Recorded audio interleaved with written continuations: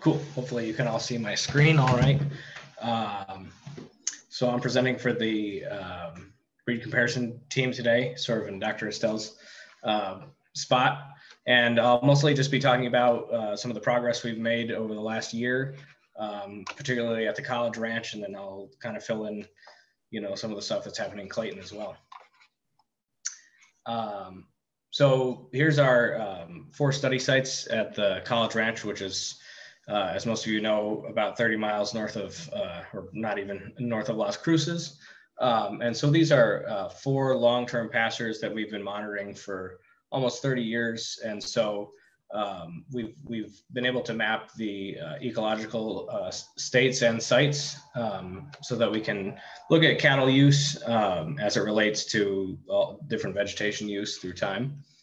And so earlier this spring, as most of you know, we were successful in deploying our LoRaWAN GPS tracking system.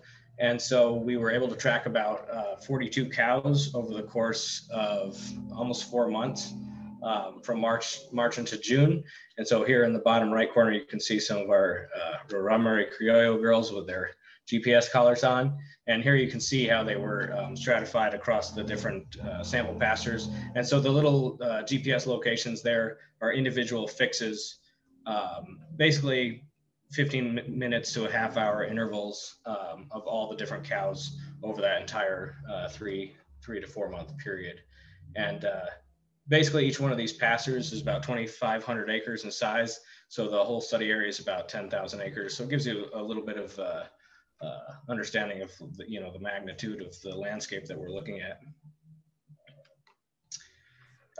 And so over the last couple of years, we've been monitoring the vegetation annually, both for production in biomass, as well as the percent cover. So we're collecting line point intercept data, as well as several other types of vegetation monitoring, which is occurring.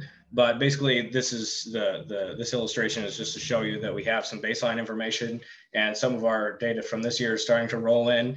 And I think something sort of integral to note here is that we've had this really bad drought this year. The crop season precipitation was incredibly low, basically less than 1.5 inches. And so the entire research herd has basically been translocated to the NMSU Clayton site, as you guys saw this morning.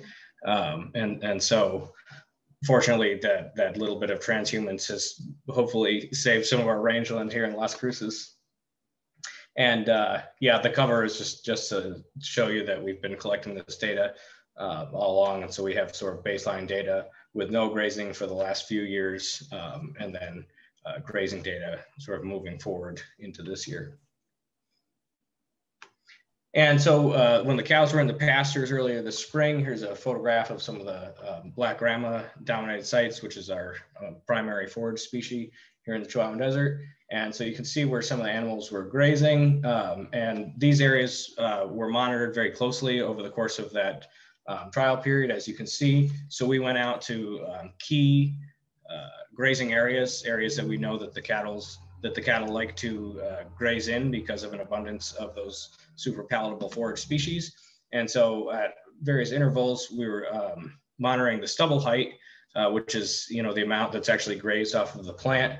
And here you can see that, they're sort of varying over time, but sort of decreasing in each circumstance.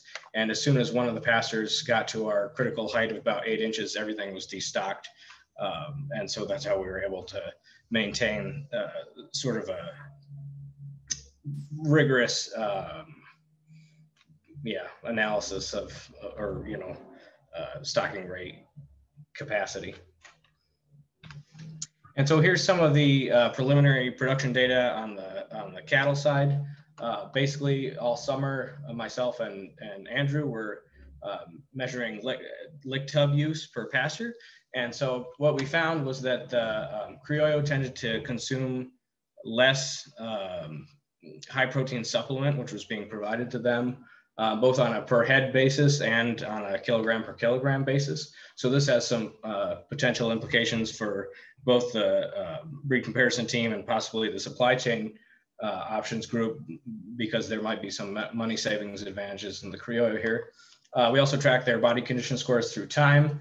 And so this is something we can get into later, but you can see that they changed, possibly in relation to both plant availability and then the animal's own physiological state, because all these cows were calving during this time. And then here you can see some of the first data of its kind, I suppose, where we were able to look at the calving weights and the cow weights between the biotype groups. And so here, for instance, the beginning weights of the animals were different, obviously. So were the end weight changes. But what's sort of interesting is that the percent body weight change was statistically not different. So both groups of animals basically gained weight across the course of our grazing study. And of course, their average daily gains were different too, just because of those differences in their morphological sizes. And regarding the calves, and here's a couple of the crossbred calves. These were sired by Angus bulls and our Criollo cows at the college ranch. And the birth weights were actually fairly similar. They're around 30 kilograms, which I think is fairly typical of desert calves and beef calves in general. And you can see that there was an advantage in the percent of the cow's weight that was born per calf, where the Criollo calves were essentially birthing larger calves compared to their own body size.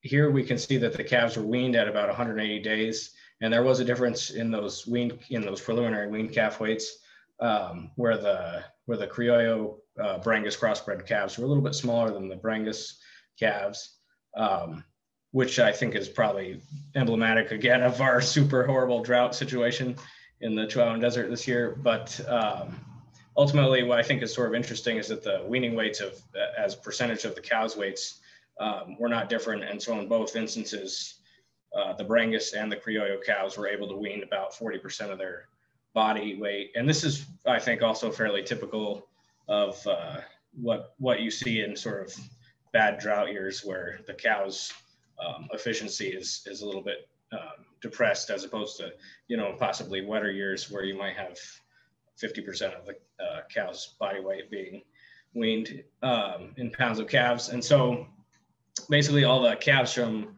the college ranch, as well as the Utah site and the Corte Madera, all were sent to Clayton earlier in the month. Is that right, Dr. Duff?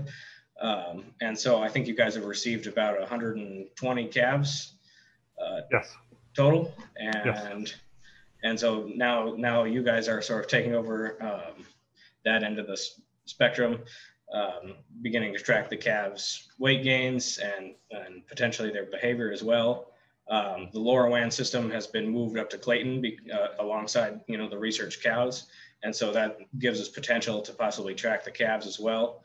And Dr. Sibbles might get more into that in the precision ranching updates. But yeah, I think we were successful in collecting a considerable amount of data this year. And here's sort of just an overview of what we did. Thank you, Matt.